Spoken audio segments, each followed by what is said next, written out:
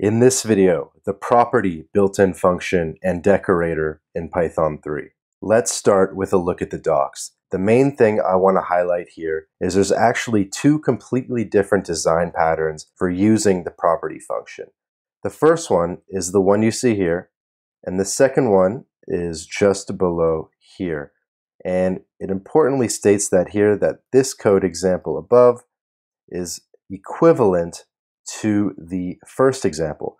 So basically there's two patterns for using the property function. Now let's start with the basics. I do have examples here for each of the two design patterns from the docs, but I want to start with something simpler just to make the whole concept clearer. So you know that when you create classes, you can just assign attributes to them and it'll come out like this, right? Pretty normal. We can create a car class and then assign the name Joey, and then boom, we have a car named Joey. Cool. But these getter, setter, deleter attributes within a car class kind of get tricky to do in one-liners like this. So what if you want to do a conditional, right? So you'll name the car Joey if true, else we'll name it, I don't know, Dave. Like it's going to start getting complicated. So what these do, what the property attribute does, is it just makes it way easier to deal with setting attributes, deleting attributes, creating attributes. And to me, what's important is how it helps with validation. All right, now let's talk about the two methods for using the property decorator or the property function. I'll tell you straight up that I prefer using the decorator. I think it's a better way to do it. Just looks way more clean, and although it's actually somehow one line of code more, this is 18 and this is 17, in this method you have to create your functions first and then you assign those functions to the attribute or whatever it's called. I just don't like how you do the functions first and then we finally create the name at the very end.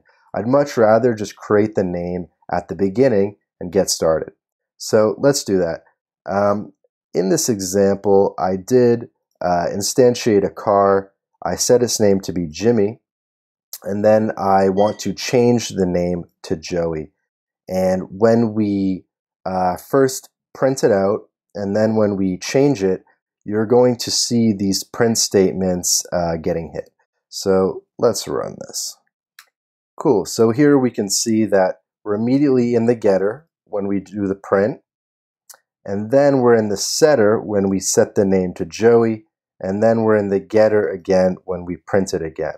And so what's cool about this is, let's say we wanted to add some validation. So let's say we wanted the car name to have to be, I don't know, at least 7 characters. So we could say if len greater than 6, then we'll set the name, okay? So Joey's not, so what happens? Well, it's still Jimmy because it didn't pass the validation. But if we change it to something longer, like, I don't know, Stephanie, when we run this, it'll successfully change. So when you start doing a lot more validation with your classes, when you start having validation around your attributes, that's when this property decorator is going to come in handy. And it's just way easier to do it than in this old-fashioned way, right? Cool. So that's the first way of doing it.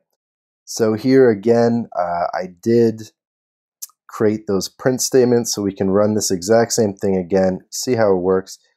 You can see that when it gets printed for the first time, we're calling the get, and then when we want to rename the car, the set name function is called, and then the get name function is called in that second print statement. So happening the exact same way as in our first design pattern, it's completely equivalent. Now, like I said, using the decorator is my preferred method of doing it, but you can do it however you want. Basically, the property function is just a better way of organizing your code and doing more complicated validation within your classes. Thanks for watching.